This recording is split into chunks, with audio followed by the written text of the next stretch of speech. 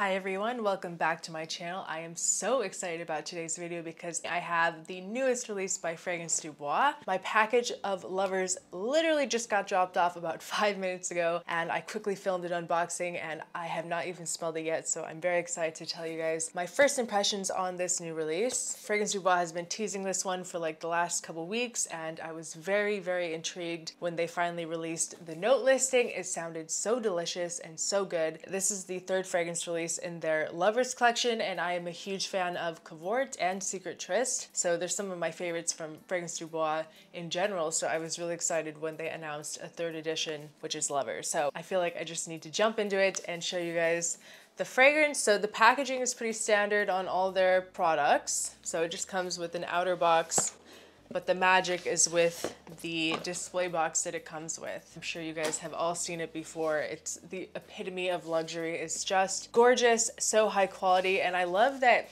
it's small and compact enough to where it's not using a lot of unnecessary materials, but at the same time you have something really nice that will display your product. So opening it up, the perfume is just in this gorgeous red silk bed. I am just so excited about this because I love everything about this. Like, I don't know, sometimes I get suckered into the marketing and there's just something about this red bottle with the name Lovers.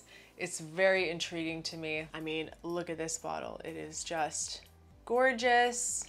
So this is a perfume that was crafted for lovers. It's said to encapsulate the unbridled joy of romantic encounters. Very interesting. As interesting as the whole meaning behind it, it also has a very interesting note breakdown. So in the top we have bergamot, ginger, a plum note with some passion fruit. Already, just from the opening of this, it's like, what is going on in here? And then in the mid it has jasmine, rose, saffron, patchouli, sandalwood, and vetiver. And my first initial thought is, it sounds like it might be kind of similar to Cavort. I'm wondering if it's like a mixture of the two that are already created. I have no idea. I have not sprayed it yet, so let's spray it on the strip and on the skin and do a little first impression. So Lovers starts on the Fragrance du Bois website for 285 euros for 100 ml. Wow, that is so good.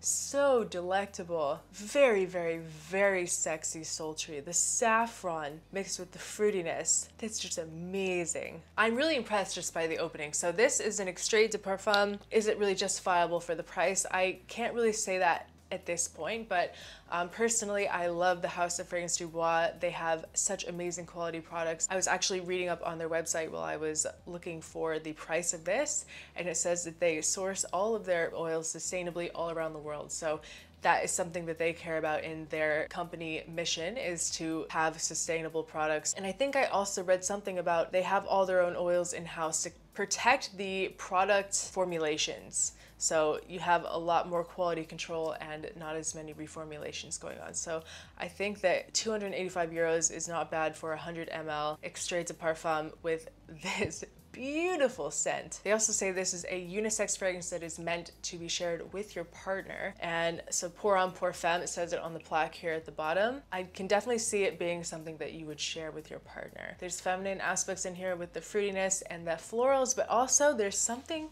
that a man could easily wear. Something about the spice, the saffron, the woodiness in the base. It just really makes it work for anyone. It's a very intoxicating, gorgeous scent. Just off the top of my head, because I know that some people said that they think that it might smell like Cavort, I feel like this is a less leathery version of Cavort. I think the whole collection kind of shares similarities. I think that Secret Trist is it's spicier, it's warmer, and then Cavort has a little bit of fruitiness and some brightness in the top, but there's a lot of dimension there with a lot of like leathery vibes, a lot of woodiness too. This to me is a little bit brighter than Cavort. You really get the beautiful plum and that passion fruit. Passion fruit is such a fun note. Pretty sweet, but it's not like a overly sweet, cloying, syrupy sweet. It's like a very natural, sweet vibe. And the florals in this are just, it's beautiful.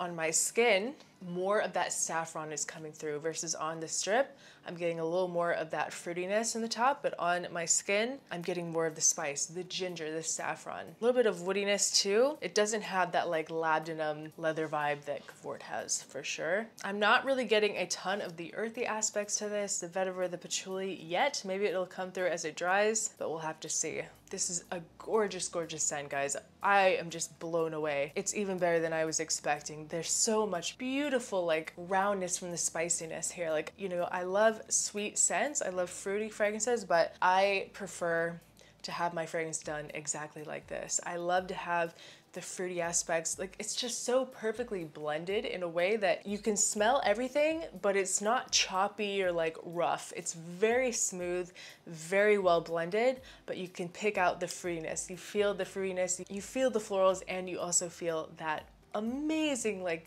dimensional spice. It's just stunning. Ginger and fragrances is just amazing. Mixed with the saffron, this is an absolutely stunning fragrance. This is just my first reaction to it. I literally filmed an unboxing and then I just sprayed it for the first time. This goes way beyond my expectations, honestly. I am just, wow, I can't stop smelling it. It is beautiful. It is just based off of my first impression, I'm thinking that it might be a little bit more feminine versus Cavort, but I think it could also be one of those things that like, you have to test it on your skin. Sometimes with different fragrances, depending on the pH of the person and their hormones and their chemistry, different notes shine brighter. Like on a man, the woodiness and the spice might come out a little bit more versus on me, you get more florals, but I still get a lot of this spice on my skin. It's not a lot of fruitiness. The fruitiness on my skin, I can feel the plum, but I feel like the fruity notes on my skin, it really just helps support everything else. Spicier, kind of woodier florals. Really, really stunning. Wow, this is a gorgeous perfume, and I'll have to do some more testing on it. Obviously, I'm gonna film like an updated full review on the performance, my thoughts on it as I've spent more time with it, but just this moment is like, this is heavenly. Would I say that this is blind buy worthy? I feel like this is a pretty appealing, mass appealing scent. I don't think that anyone is going to dislike this. If you are familiar with the notes and you know your personal taste in perfumes and you like the sound of these notes, I think this is easily a blind buy safe fragrance. I mean, 285 euros is a lot of money to be blind buying a fragrance, but if you can get a sample of it, that would be of course ideal. You can wait for it to hit the stores. I already know I'm going to be so addicted to this. This is just such a vibe. The bottle, the color, everything is just fantastic. The perfume itself is amazing. I know that sometimes we all get suckered into like packaging and presentation, but it's just the best feeling in the world when the presentation matches the smell. You know what I mean? Like it's the whole package, guys. This is the whole package. Wow, this is amazing. I can't even say anything else about it. Like I'm kind of dumbfounded. It's so good. Guys, this is a winner. This is a winner. I am so happy about this. Wow, wow, wow. I think I could also see this being worn year round. I think it's, like I said, it's the perfect blend of everything. There's that sweet fruitiness that I think would make this work in the summer with the florals. I think that there's enough depth and dimension here that you could wear this in the fall, winter, spring if you really wanted to. I think that this is like the perfect year-round fragrance. This might be the ultimate signature scent. I don't know. I'm gonna have to spend more time with it, test it out, see the longevity, what the projection's like, how many compliments do I get when I go outside wearing this. Definitely, I'm very interested to find out. So I'm gonna be filming an updated review on this fragrance at a later time. I am beyond impressed with this. Amazing job. Kudos to you, Fragrance du Bois, for putting out another amazing release. It's just fantastic. If you can get your hands on a bottle, it is 100% worth it. I love this. I'm spraying it all over me now. Someone count how many sprays I just did, because it was a lot. So that's my video, everyone. Thank you so much for watching. Leave a comment below what you think about this new fragrance release. Are you interested in trying it? Are you enticed by the note breakdown? I would love to know your thoughts and opinions. What do you think about Fragrance du Bois? What is your favorite from the house? Leave a comment below. Thank you guys so much for watching. I appreciate each and every one of you, and I'll see you guys in my next video. Bye.